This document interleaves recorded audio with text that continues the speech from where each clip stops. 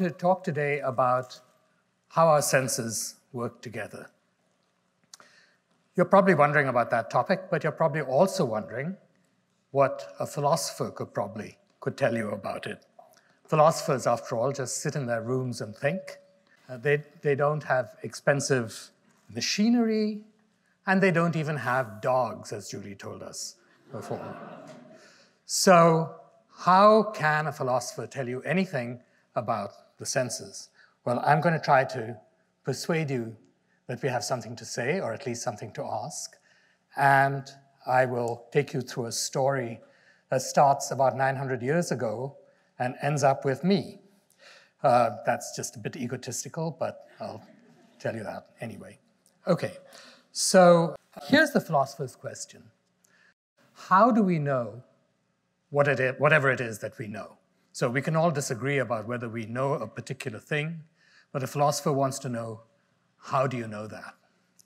And asking that simple question can give you quite productive results, as we'll see.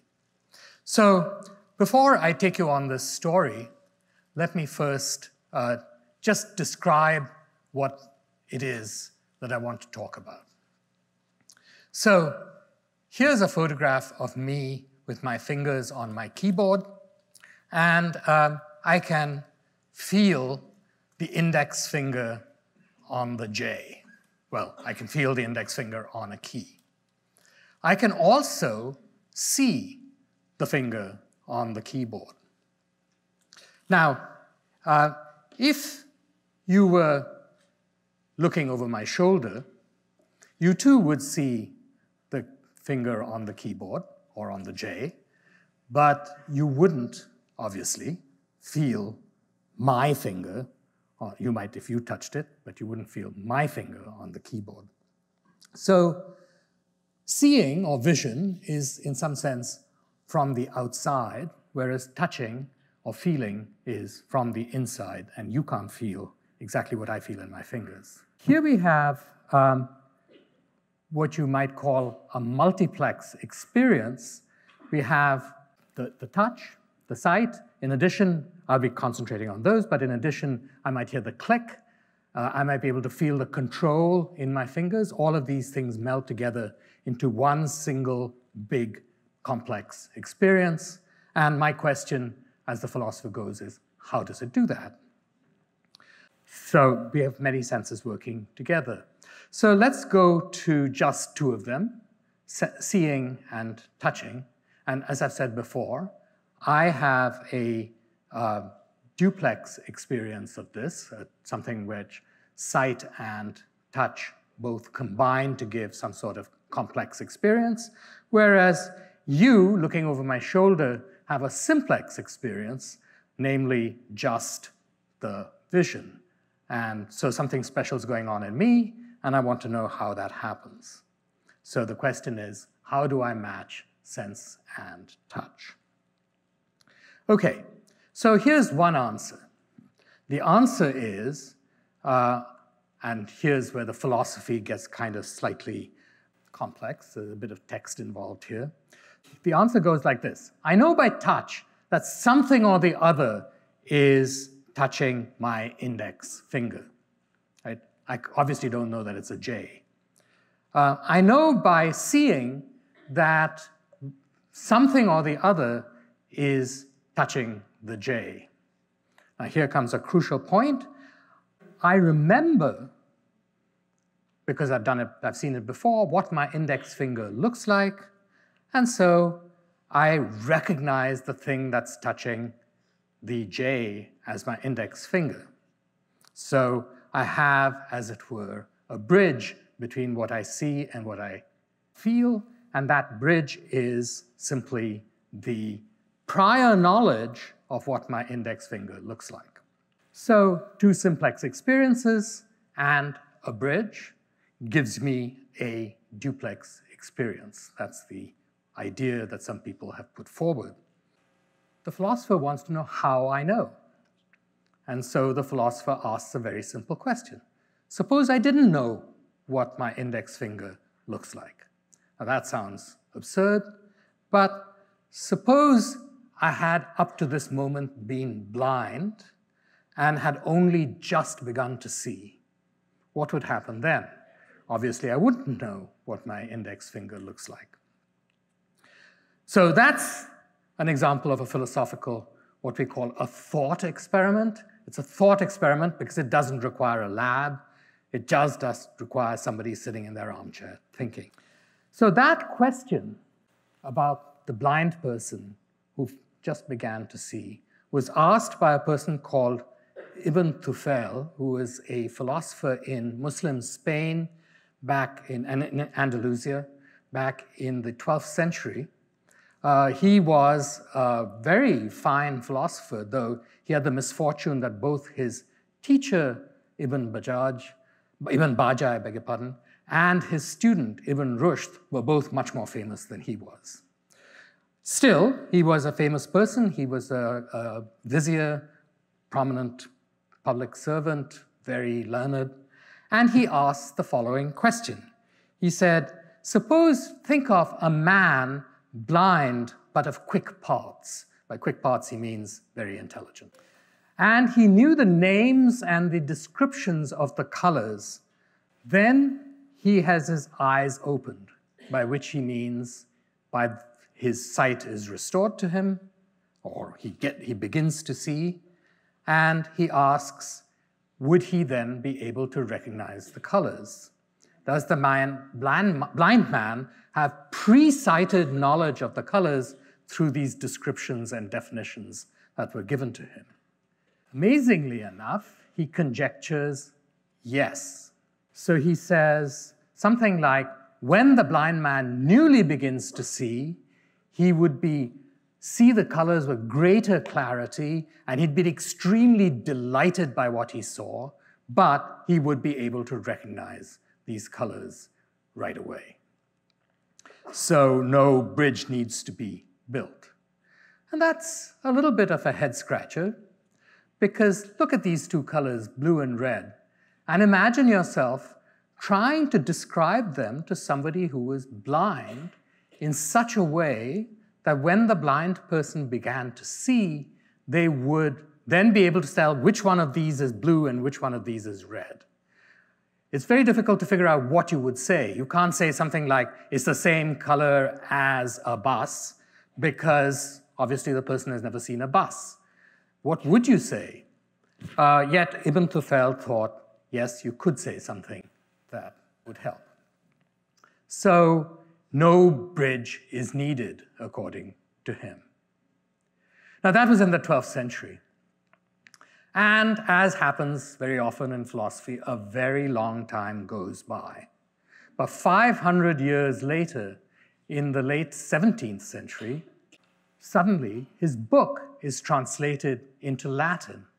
And it kind of catches fires in as much as anything could catch fire back in the 17th century without Twitter. It was translated 3 times in the space of just about 40 years. And it was widely read and people discussed it. And it may very well have been read by this man, William Molyneux, who led a short but incredibly productive life in Dublin, Ireland, at the end of the 17th century. Molyneux was a lawyer. He, at the age of 21, married somebody who almost immediately became sick and started to go blind. So he and his wife led a rather lonely life, and he re-educated himself as an engineer and a mathematician and a philosopher, and not surprisingly, was very interested in blindness. He wrote to John Locke in 1688. John Locke was probably the second most best English philosopher of all time. You can ask me later if you meet me in the lobby who is the best. But he puts to Locke a purely hypothetical case. And the purely hypothetical case goes like this. A man born blind who can distinguish between a globe and a cube by touch. So it's not like Ibn Tufayl's description. He actually knows the globe and the cube by touch. Has his sight restored to him. That's the Ibn Tufayl experiment. And the question is, can he tell by sight alone which is the globe and which is the cube when it's put in front of him? So an experiment which is somewhat different from Ibn Tufayl's because the person already knows the globe and the cube. You might think that the problem's a little easier than the one that Ibn Tufayl put about the colors, and that's because a cube has faces, edges, points, and you might think that by touching those, you'll be able to tell there's something unsymmetrical about a cube, whereas a globe is perfectly symmetrical from all sides, nothing like that, and maybe that would help. No, said Locke and Molyneux. It would not help. It would not help because Locke and Molyneux thinks that the only way you can tell what a globe or a cube looks like, or what a face or an edge or a point looks like, is by seeing it. That's it. They're completely dogmatic about that fact. Okay, so there's a second thought experiment and a second answer. There's sort of an opposite view to Ibn Tufayl, even on an easier case. Finally, 40 years later, in 1728, some facts begin to emerge.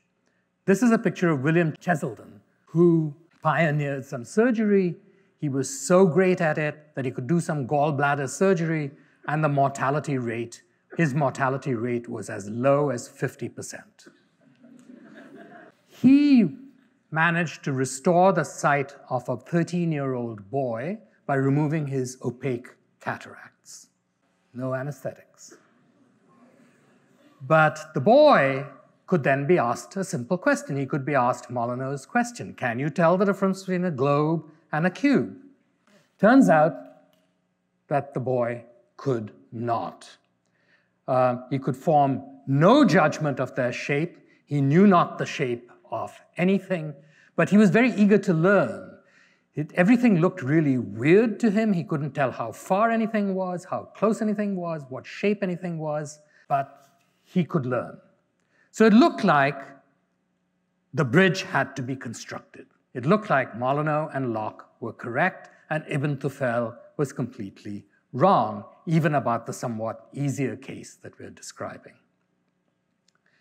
Well, about 15 years ago, an MIT cognitive scientist by the name of Pavan Sinha decided that he would test this whole thing, and he got a grant from the United States National Institutes of Health Research to restore the sight of a large number of young adults and adolescents in Delhi, in India. Ostensibly to test Molyneux's problem, but in fact some thousands of people had their sight restored, so it did a lot more than that. Pavan Sinha found that these people could not, in fact, recognize shapes right away. So it looked like Cheselden had been vindicated, and in turn Locke and Molyneux had been vindicated, and that Ibn Tufayl was completely wrong. By the way, Pavan Sinha gave a TED talk, and you can look it up because he has a very interesting take on this problem, which I won't go into here. So, where are we? Can the blind man know about the things that the sighted see? And there are three answers that we've looked at. Ibn Tufayl says, yes, everything. Right? They can even know the colors. Then there's this intermediate answer, which we've just sort of floated, which says, not the colors, but maybe the shapes. And then finally, there's this whole slew of people, Molyneux, Locke, Cheselden, and Sinha, and they all say, no, nothing. Nothing would he be able to recognize by sight alone, without, of course, learning it first. Back to the finger on the J, Molyneux and Locke and Cheselden and Sinha think that multiplex experience depends on building a bridge, and that the newly sighted person would not. So you see how this thought experiment has come into the 18th century with, in fact, into the 21st century with Pavan Sinha, with some experimentation. But that's where my investigation begins. I want to perform the last and third thought experiment. The question about the finger on the J is, in my observation, there's a slight red herring in what was proposed before. The red herring was that you had to know something about the shape of the index finger. But wait a minute, that problem is not a problem about shape, really. It's about position, right? The question is, there's something, here's my finger, here's another finger touching it, and there it is, and I feel something at the end of my finger. Now here I still feel something at the end of my finger, but it's somewhere else in my visual field. The question is, can I match this feel at the end of my finger to this position in my visual field? Can I do that? I feel something here, I feel something there. Is here equal to there, or here not equal to there? So can I match the heres of vision and the theres of touch without some learning and without constructing a bridge? And that's my new thought experiment. So here is a way that one might test it. And I want you just to think about it, because this is something that, as far as I know, has never been done. I wrote an email to Pavan Sinha, he didn't reply, so there you go. I don't know what the answer is. So here's a newly sighted patient sitting in a dark room, and a light is switched on. Person doesn't know, so up to now has seen absolutely nothing from the left or the right. Would that person be able to point to the light? That's the question that I want to know, without any help of touch or control or anything. Actually, we do have some newly sighted people in this world, and we can not ask them, but we can observe them. They are newly sighted.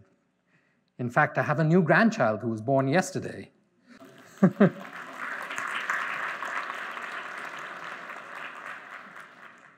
But they passed the test. When you touch a newborn or even present something that's of interest to them, like food, they can look towards it, or they can indicate that they've seen something. So they have what I might actually call a triplex experience. They feel, they turn, they look, and they do this right from the moment that they are born. So Ibn Tufail's question 900 years ago was thought to be settled against him. But there's a very much more simple thing that can be done. How much do newborns know when they are born? Maybe we know even things like position independently of touch or sight. Okay, so 3 thought experiments. There was Ibn Tufail's on colors, Molyneux's on shapes, and the one that I proposed on spatial location. Each of these touches on something about how the senses work together. Thank you